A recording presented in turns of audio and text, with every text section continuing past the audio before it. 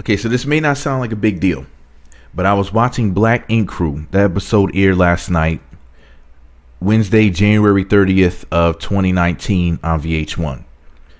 Now, it's Black Ink Crew Chicago, Season 5, Episode 5, and it was titled, She's Here If You Evenita. What the hell?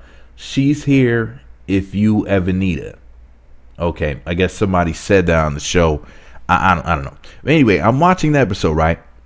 And some of the cast members were sitting in the hot tub. You know, they were in Las Vegas, Nevada for a tattoo convention. So in the hot tub, there was Gina, Evenita, Shine, and Ryan. Charmaine walks over to the hot tub to talk to Ryan. And she goes and she takes some water and flicks it on him, on his face, and it got on his hair. And she said, Ryan, you got that good hair. Now, why am I making this video? I'm making this video because I talk about good hair sometime, and people always ask me in my comment section stupid questions like, what's good hair? And like I always tell them, well, I just recently started telling them this, excuse me. If you have to ask what good hair is, you don't have it. Charmaine apparently knows what good hair is. I do too. How come some of you don't know what that means?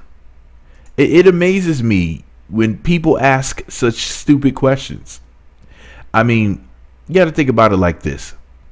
Deep down inside, we all know what good hair is. Some people will be dumb, will act dumb, and they'll say, all hair is good hair, or healthy hair is good hair. You want to know what good hair is, y'all? Good hair is whatever hair people are willing to pay billions of dollars a year to have on their head, or at least the look of it. That's some good hair. I mean, obviously, how else could there be a whole industry dedicated to it? And obviously bad hair would be the hair that people don't desire, the hair that they're trying to run away from, the hair that they're willing to pay billions of dollars to cover up or replace. That must be the difference between good and bad hair. So anyway, yeah, I'm using a scene from Black Ink Crew Chicago Season 5, Episode 5 to explain, to illustrate what good hair is and what the term means, okay? But if anybody needs any other help, then come see me in the comment section. But shout out to my girl Charmaine, my baby mama. Now, I know that she has a man, but what does a man have to do with me? She has a man. I'm not trying to hear that, see? She has a man. What does a man have to do with me? But anyways, what do you guys think? Do you agree with me or do you disagree with me? Do you think your man Ryan has the good hair, or do you think he doesn't? Let me know what you think about it below. Meat Magazine on YouTube, Twitter, and Facebook. Meat Magazine blog on Instagram.